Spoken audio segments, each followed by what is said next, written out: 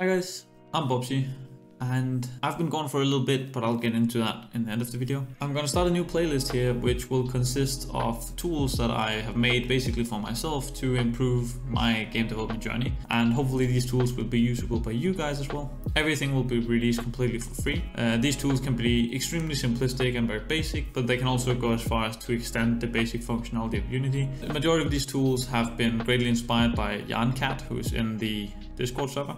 He's absolutely awesome developer. He's been able to help me out a lot and really improve my understanding of programming and get me to new levels of understanding programming, and he's given me so much more that I want to learn. So that's been a great experience, and this is really what I want to shine outwards towards you guys. So look out for coming videos in the same playlist as this video. The playlist link will be in the description as well. These videos will be very short and brief descriptions of what the tools are, how you use them, and why I made them. The first tool in the list will just be a really basic singleton instance setup.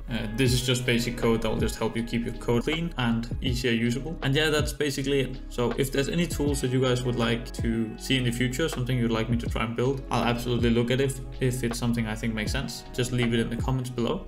And I just really hope that you like these tools and that you will find them useful for yourself. Now, this part's only really interesting for the people who have been following me more closely and is a bit more part of the community, but I haven't obviously been active for a while. I haven't been uploading for a little bit, and there's a good reason for that. I've just come home from helping in Ukraine. It was a really successful trip, and now it's great, so that's where my time has gone. And yeah, thank you so much for just being awesome, guys. There's still a lot of people active in the community on Discord. If you're not part of the community in Discord, also join it in the link in the description, and I just hope you have a wonderful day.